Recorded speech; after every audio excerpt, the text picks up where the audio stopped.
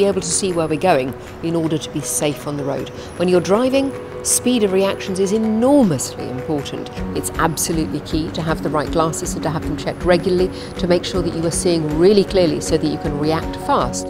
For me, as a professional driver, having that regular eye test is really important. I'm used to driving around a circuit at 100+ miles an hour. The last thing I want to do is lose the thing that I'm passionate about the most. There's 5 million drivers out there that have admitted to driving around on the public roads when their eyesight isn't up to scratch. Having good eye health is so critical, to be able to read the road, see any hazards that are coming around the corner, driving in fog, in the rain, late at night, and ultimately make you a safer driver.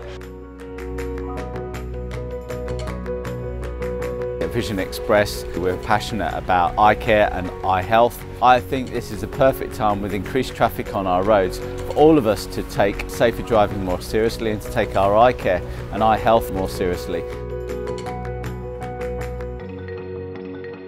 The link between eye health and road safety is very, very important. If a driver cannot see where he's going, there is a higher risk of accident.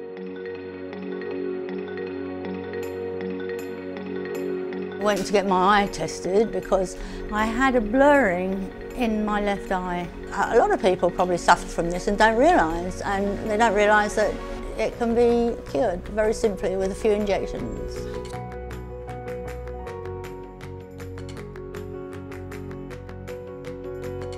We're going right across the country during Road Safety Week, where we'll once again be opening our doors up, getting people to come in for an eye exam and to give them consultation and advice about their eye care needs. I can drive without, but it's much better with. Especially during the night time, I wear my glasses whilst driving. But during the night, your concentration levels need to be high and your vision needs to be pretty much up to the mark. And it wasn't until I actually went to test my eyes that I found out, oh my, I can't see certain things what they want me to see.